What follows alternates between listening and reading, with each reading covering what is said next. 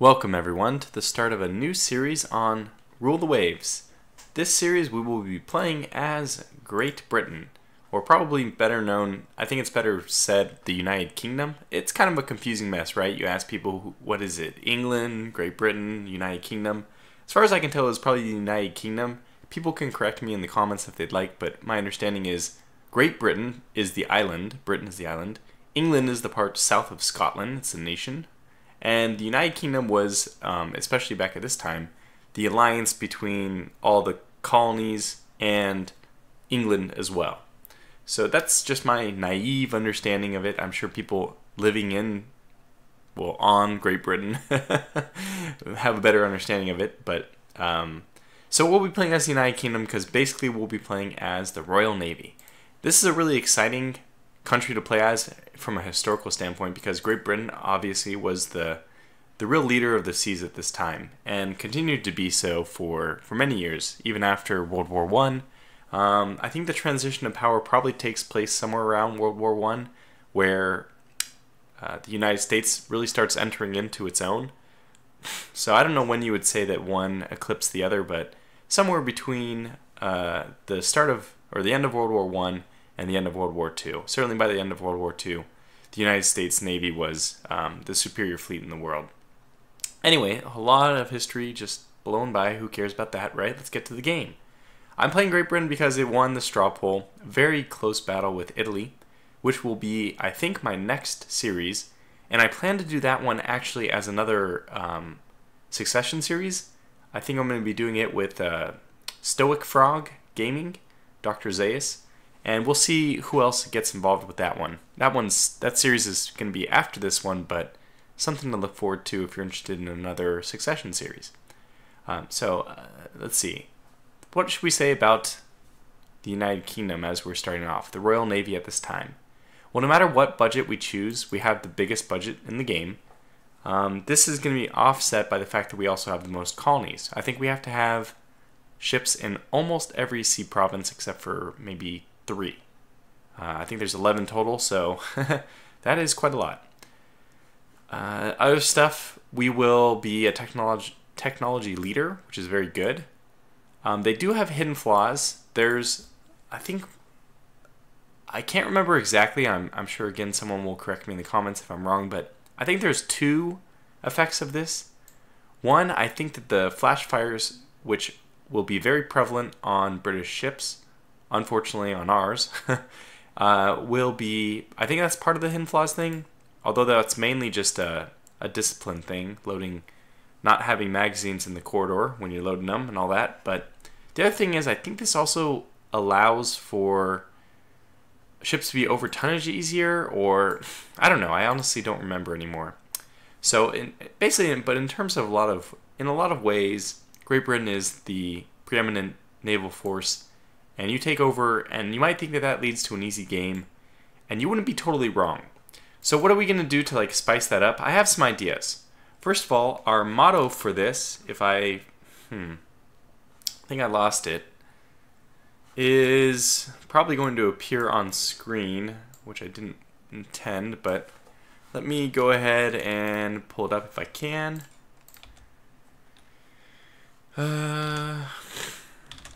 This one, oh, it didn't. Yeah, our motto is going to be Vestigia nulla retrorsum, which is we do not retreat. So my idea for this is that we won't retreat from any fight, and none of our ships will ever retreat from the battle. We will go down swinging. No ships in the Royal Navy for the next 30 or so years under Admiral Tortuga's tenure are going to be allowed to even pull back from combat. So that'll be kind of interesting. We'll see probably some ships sunk that otherwise would have been, able to survive. This will have the added benefit of actually getting us some more cycling of ships. Last time I think the list made it to 130 or so.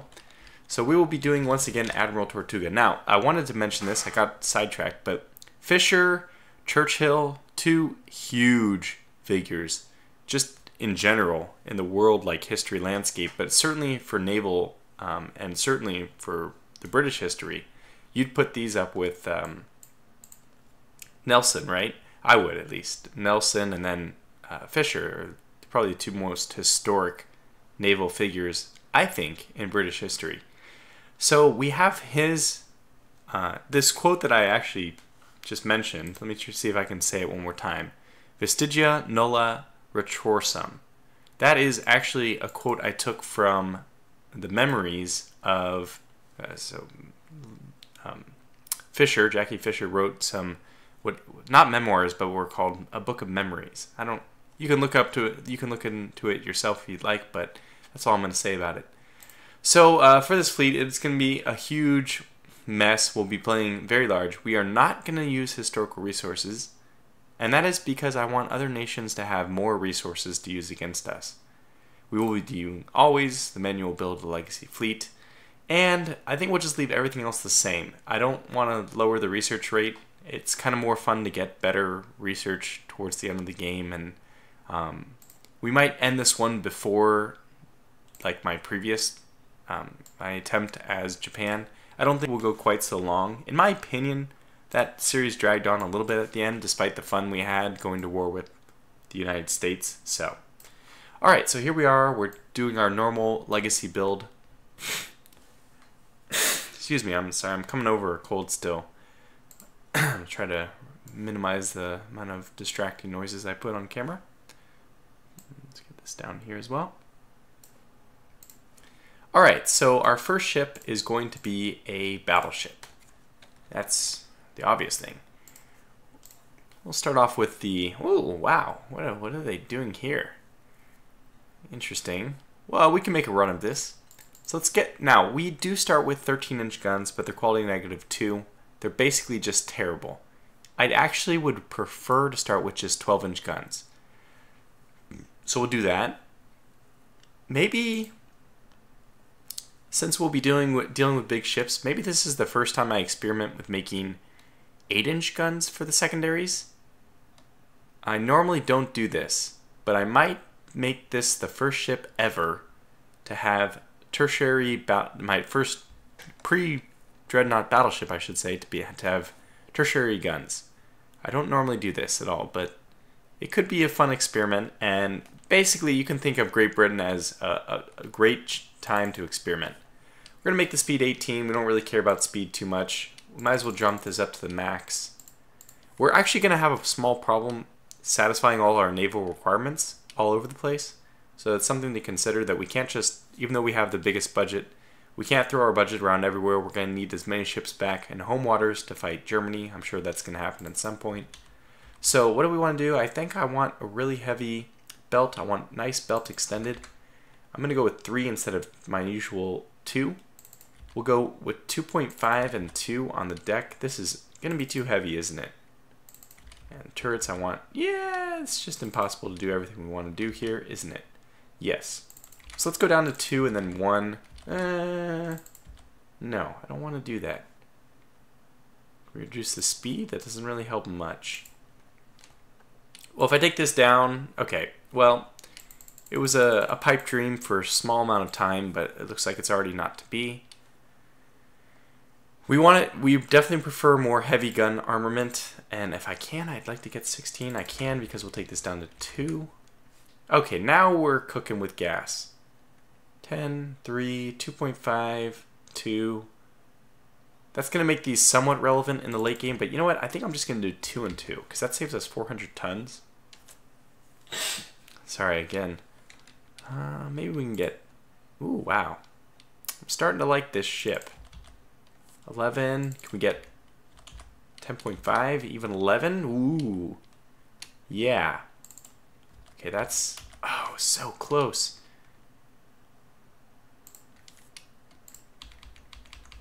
Oh my gosh, I like this. I like this a lot. 8 6-inch guns per side. We'll keep the emergency torpedoes for the reasons I've mentioned a million times before in my series. I think this is it. I think this is the first ship we're going to make. Let's see. Now I have my list. Now we're going to be doing ship naming differently in this series. For the first time ever, I'm going to experiment with using a Google form.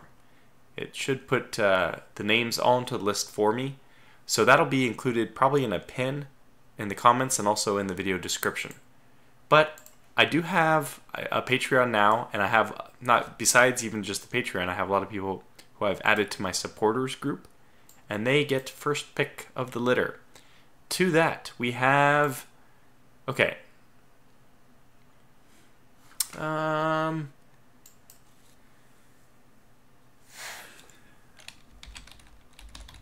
going to name this the Forester class battleship, and that'll be for reasons which will become apparent in a moment.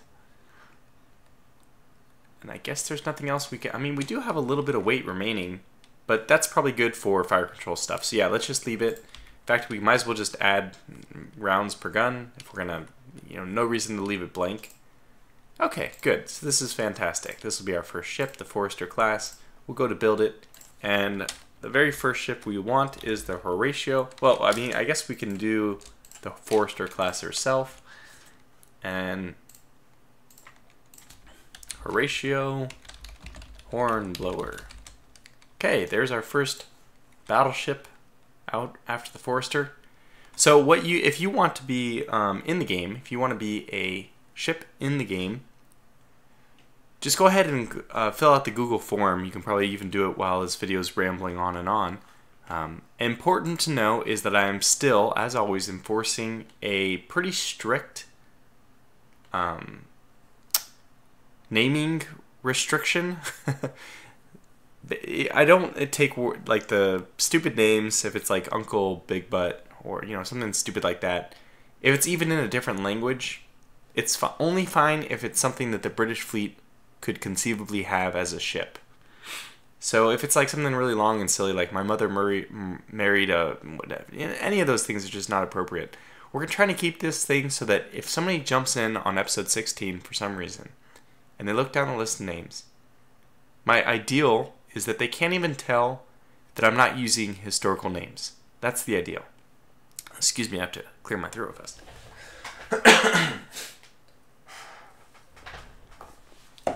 Okay, sorry, let's keep going then.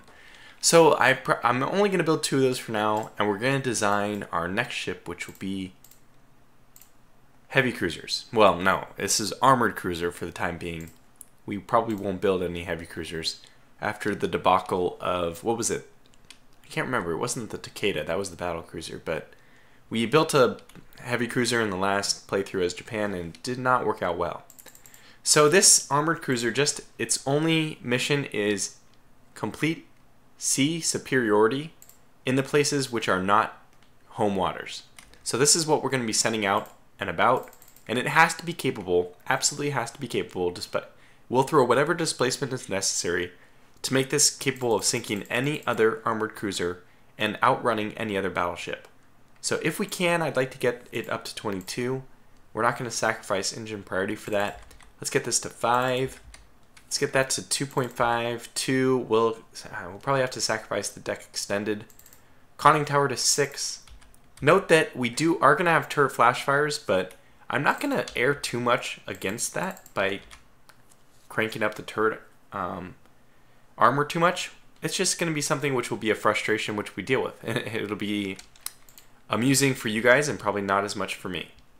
So I don't think we can do 10-inch. Oh, we can. Okay. Maybe it's... Oh, and actually, this is strange. We have quality 0 10-inch guns. This is, yeah, definitely something we want to do then, is get the 10-inch guns on here. So let's just bump up. Wow. And you know what? I'm surprised we can get this for 12,000. Do we want to add any more torpedoes or just 1 per? I think I'd rather add secondary guns more than anything. Okay, so what are we missing right now? Nothing. Actually, this is a good design. Oh, yes, we are missing something. We need to increase the number of guns. So that's going to be a problem. Yep, so we'll take this back down to even 7 guns per side. I kind of like everything else here. We'll drop this down to 5.5. And maybe just bump this up even more. This is going to be a very, very expensive ship. And I'll go 1 more because I want to get a little bit more ammunition on it. 150 is fine. But we need a little bit of space for the extra fire controls when they eventually come. So that'll be, I think, sufficient for our armored cruiser. Okay, so let me go over to the list of supporters and see what we have for anybody. Nope, we have the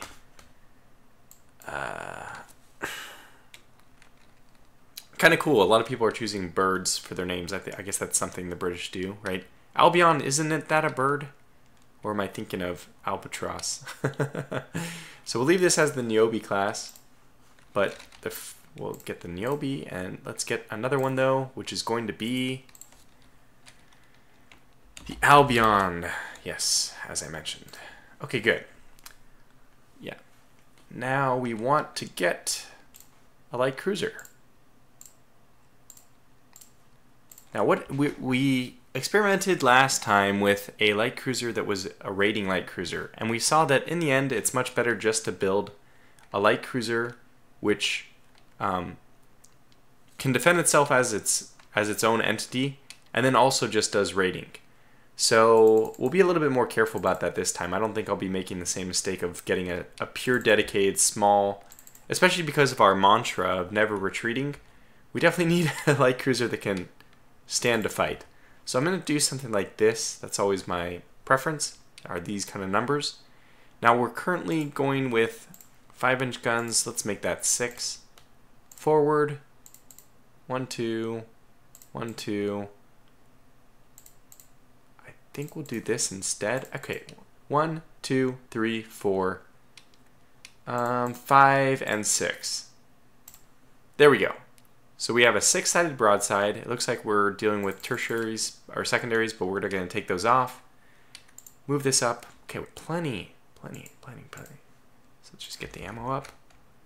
Central rangefinder. A little bit of space left over for fire control. I think that's nice. And yeah, I think this is going to be it. So we might lose a few of these to being scuttled or whatnot. The good thing about playing Great Britain is they have ports all over the world. So normally you won't have ships scuttled if they're raiding. Normally they'll just return to a friendly port, since you have friendly port almost anywhere. I don't really like the Curacao. I really don't like it. But you know what? I dislike it so much that I'm gonna suggest a different name. Yeah, that's fine with me. So we'll have this, unfortunately, this Curacao design. Let me just delete that immediately. Okay, goodbye. And the Comus. So we'll take the Comus, and then we'll get one more. And this is going to be the Black Adder.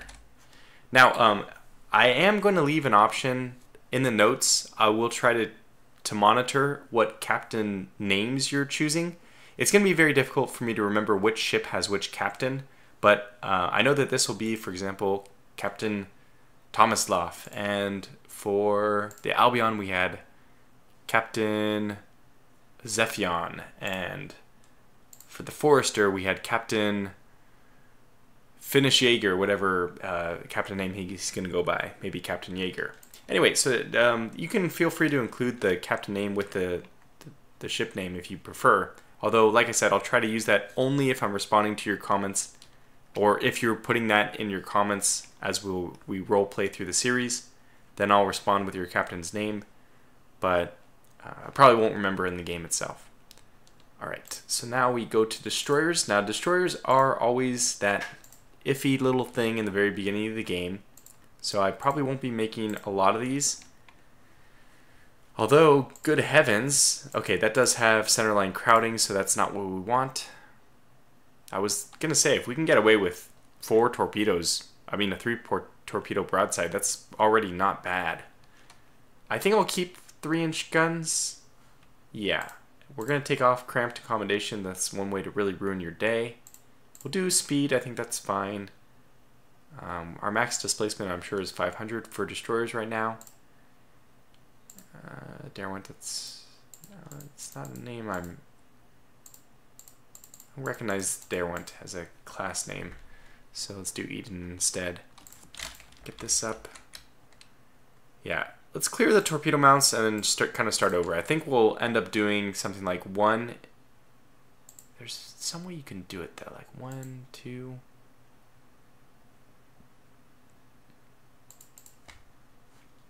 In fact, let's do this.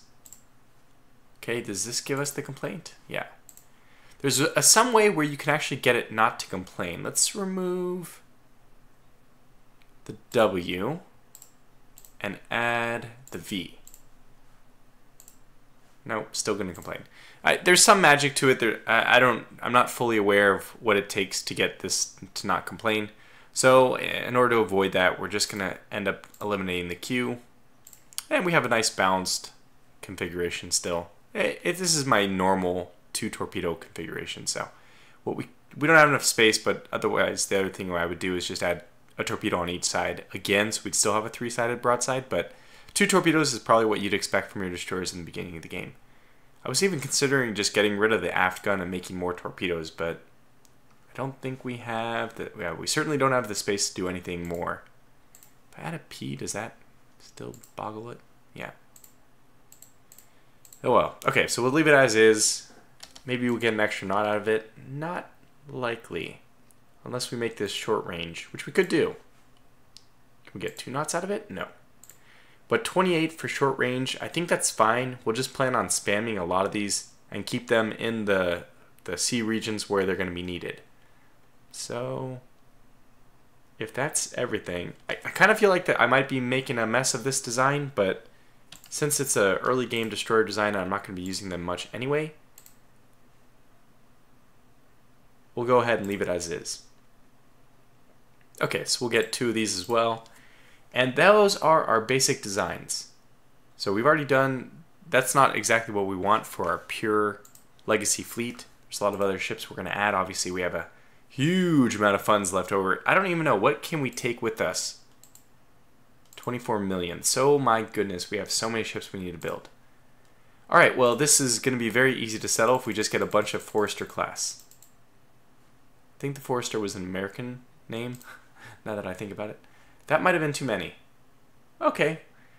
Every normal name of battleship in like that we could imagine is now being built. That's probably too many, but that's okay. We'll get a few more of our heavy cruisers as well. Wow, we can get 4 more. This is insane. This is a lot of ships. And now we'll just start getting light cruisers until we hit the 24 million mark. Which, okay, that's 21 million. So what if I do 8 and then get a few destroyers? No, I think I'd rather even cut it down by a little bit and just build more light cruisers. I don't think we need that many destroyers. Oh, a minesweeper. I'm being so naive. We need our trusty minesweeper, as always. This will be the workhorse from day 1 till the end of our series, as they always are. So clear, minesweeper, auto-generate. The dependence. Not the independence, but the dependence. It depends on other... No, I don't like that name. But if you're saying the only other names... Okay, fine. It's the dependence. No, we're not going... This is going to be the same thing it always is. 200 tons, 17 speed, because for some reason it doesn't take any extra tonnage to get up to 17. 18 is the first time it starts costing more weight. And by whatever silly logic allows me to do this, it still allows me to get an inch of belt and an inch on the turrets, which makes this actually capable of taking down early game destroyers without a problem. We'll get whatever kind of... What am I missing here? Oh, yeah. Get rid of those tertiaries, or secondaries. And then we just have a lot of ammunition to play with, but let's just keep it right here. 180, I'm sure that's more than enough. These won't... Well, they'll definitely be sunk long before they have a chance to fire off all 180 rounds, I'm sure. And that's it. Okay, good. So the dependence. It's very strange why they... I guess if people are declaring their independence from the United Kingdom, probably the United Kingdom enjoys the idea of dependence, maybe. Otherwise, it kind of strikes me as a silly name for a ship, but that's okay.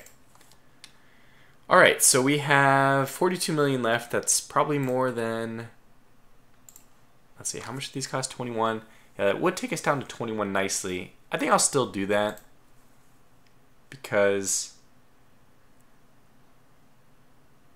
what else? I mean, the other option is to build like a lot of destroyers, and that's not what we want to do. So let's go ahead and get Canada Comus. Okay, fine. It might be Comus, actually, now that I think about it. Good, so we're down to 20 million, basically 21 million in funds. Plenty of monthly balance as well. We do need to move some of these ships into different areas because our foreign tonnage requirements are going to be, I mean, you could just see here already blaring at me.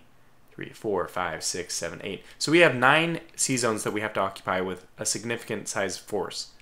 And that is, as you can see, the reason why this is difficult. This is quite difficult to play as Great Britain, only because of the management. We basically have, I mean, do we have to even populate South Pacific? No, that's the one that they let us get away with besides the South American coast. So we have to keep ships on every single sea zone, with the only exception that we own some colonies in South Pacific, but we don't need ships there. Which I think in the last episode we lost, or they lost, Great Britain lost Fiji to a revolt. And we want to try to keep the majority of our ships in the Northern Europe. Wow, I can't speak tonight. Oh well, it doesn't matter. So let's see here. The Mediterranean needs a bunch. Ah, man, this is just a pain in the butt already. Well, how many do we have here? I think it's fair to keep a few battleships in Southeast Asia because we have a lot of colonies there. Let's grab 3. Okay. Let's also grab, let's say 3, and move those over to the Mediterranean. And that leaves us only 8 left on our home waters. Well, okay, that's just going to have to be enough then. Alright, so we satisfied the Mediterranean and Southeast Asia. We have, oh God. So let's go and try to put our armored cruisers. I want to leave 1 armored cruiser at least in home waters. So let's put 1 in the Indian Ocean, 1 in the Caribbean. Oh my God, and then there's too many different places. So definitely 1 in the Caribbean because this is a big place for a lot of colonies of us. 1 in the North American East Coast. 1, 2. We only have 1 more. And I guess that one has to go to the Indian Ocean. Okay, well, we settled it. I'll probably get... Oh, no, we have plenty. Okay, good. So we have more than enough. Move 1 to North... We'll just go down the list here. Indian Ocean. Move 1 to... North American East Coast. Move to the Caribbean. Move to the West Coast. Alright, now how are we doing? West Africa, wow, Indian Ocean needs more. Northeast Asia needs 1. And we'll get a few more ships, I think, into the North American East Coast. Unless we go to war with the United States right away, which I don't think is going to be our first target at least. I predict Germany is going to be a big problem for us. I mean, that's definitely one of the places I want to go to war with because they're a lot of fun to fight. Yeah, but France was another great opportunity for us to take a lot of colonies. And the liberating thing as when you're playing as Great Britain is it doesn't matter where you acquire colonies, you're guaranteed to already have some ships or some colonies already there. So you're not going to be creating more work for yourself because you already start at pretty much the maximum workload possible. So let's see, how many ships do we have left over? We only have 1 in Northern Europe, and I wouldn't mind leaving, honestly, I wouldn't mind leaving 2 in Northern Europe. Or, tonnage requirements are a problem though. What if we... Okay, let's do this. Let's see if our light cruisers can make up the difference in other places. And then we'll be building a lot of light cruisers, and those will be the ones who end up populating Northern Europe itself. So let's get 3 over to support our battleships in Southeast Asia. That only makes sense to me. Let's get 3 over, maybe only 2. No, we need 3 in the Mediterranean. Okay. And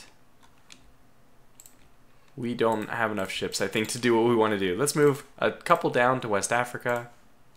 Let's see how we're doing now. Northeast Asia needs 2, probably. My goodness, this is just impossible. We'll probably have to disperse some ships after we finish building some more. So you think you're doing so good as Great Britain, but really, you're just struggling. That can't be right. I don't think this updated, because West Africa is certainly satisfied now. Yeah, and the eastern, how many ships do we have there? Oh, we only have 1. Okay, so that one's probably correct when it says that we don't have enough ships. Well, let's just get 1 more to move over.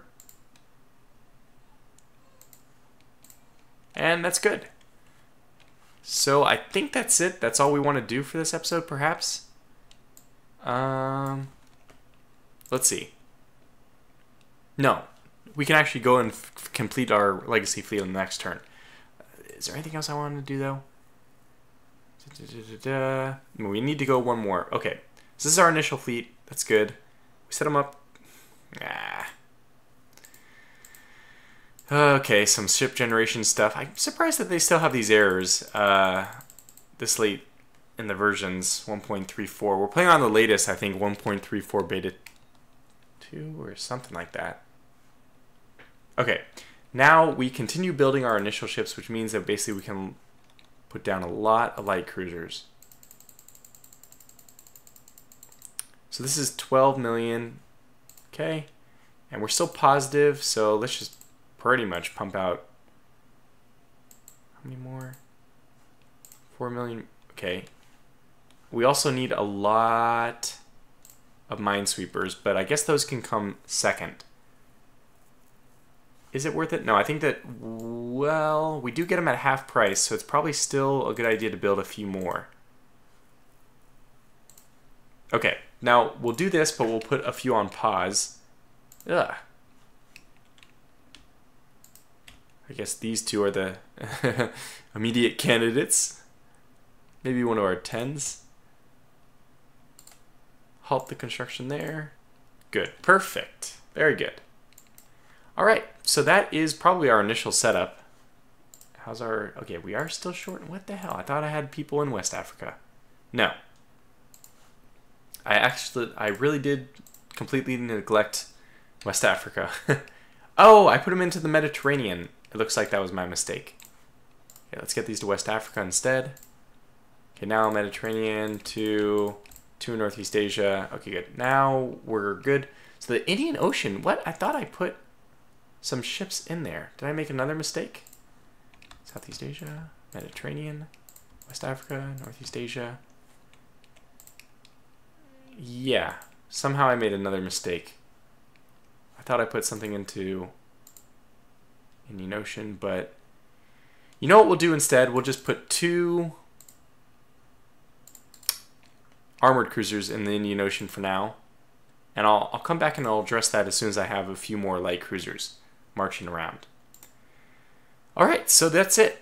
We are ready to start the game. I guess we can also do our research stuff before we begin the game. Going to war with Italy, is that who we want to go to war with? I don't think so. But we're going to get our research up. This is going to cost more money as well. Yeah, so let's start doing this the way we want. We have an advantage in ship design. I'm going to keep that on high. Keep this on high. Low for these 2. ASW, low. Submarines, low. Torpedo technology, we'll leave it on medium. This one's probably a good one to put on high, but I'm going to leave it on medium so that we can get turrets and fire control, hull, armor, all these things. Okay, I usually do machinery on medium because it is something you can come back later and refit, whereas you can't do that with armor or hull construction, but I think we're okay like this. So that's what I'm going to choose, max this out. Again, 10-inch guns, 8-inch guns. We have everything quality 0 from 8-inch and lower. That's great. 10-inch guns being quality 0 means that we have, I think, really good armored cruisers out right now. And I probably should build a few more of those as soon as we get the money. Putting everybody on low, and that's it. So, January 1900, we're ready to begin the game, which I will do in the next episode. So again, if you want to be in the game, if you want one of these ships to be named after you, just put in the survey, and they'll be dumped onto the list in the order that they're filed. If you're interested in kind of like fast tracking, you can. I guess I should actually put a link to my Patreon somewhere. Otherwise, it just sits. In the description, there will be a link to the Discord. So I do have a Discord server up now if you are interested in popping in and saying hello there. There's quite a few people on, even right now. So you can come in and talk with all of us if you'd like. I might even put up like a Rule the Waves channel in the Discord to discuss, depending on how popular talking about Rule the Waves becomes on the Discord. Because I know that the Aurora 4X channel is constantly busy. So, what else? Well, I guess the last thing I want to say is that same old thing I always say on the first video of any series. Since this is the first episode, if you wouldn't mind just pressing that like button, even if it's not something you normally do, that is just going to help generate better search results for this video on YouTube. And, of course, I will never ask about that for the rest of the series. So, thanks for watching. I hope to see you back for episode 2. And until then, take care. And remember, Vestigia, nulla, retrorsum, we do not retreat.